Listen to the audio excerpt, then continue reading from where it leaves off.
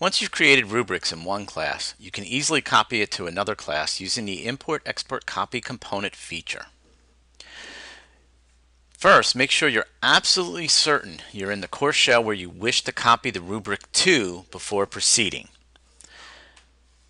So I want to make sure that I'm in the right course. So I don't want to be in that one. I want to be in this course. This is where I want the rubrics to be copied to. And if I go to Edit Course and Rubrics, you'll see there's no rubrics here. Now what I do is click on Edit Course, click on Import Export Copy Components. I'm going to search for an offering. In the text search for, I'm going to type in some keywords for the course you want to copy the rubric from. This can include the name of the section or the course that you want. Then hit the Enter key or click on the search icon. I'm going to click on the radio button next to the course which has the rubrics in them. I'm going to click Add Selected. Now this is really important. Make sure you click on Select Components. Do not click Copy All Components.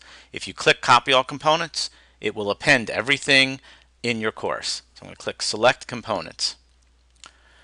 So on the next screen you're going to see a list of the course components you can copy.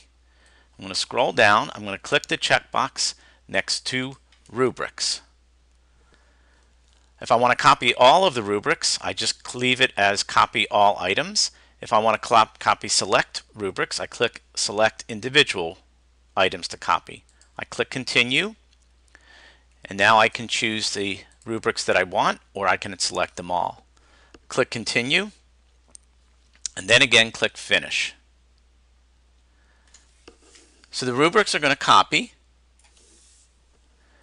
and when you get a green check, that means that the rubrics have all been copied. To make sure the rubrics are there, click on Edit Course and click on Rubrics. Now, one of the little quirks, as you see the rubrics are here, of my courses is that when you copy a rubric from one course to another, it's locked. And that means you cannot edit or delete this item. You can only use it as is. So if you do want to make changes to the rubric, you'll have to create a new one.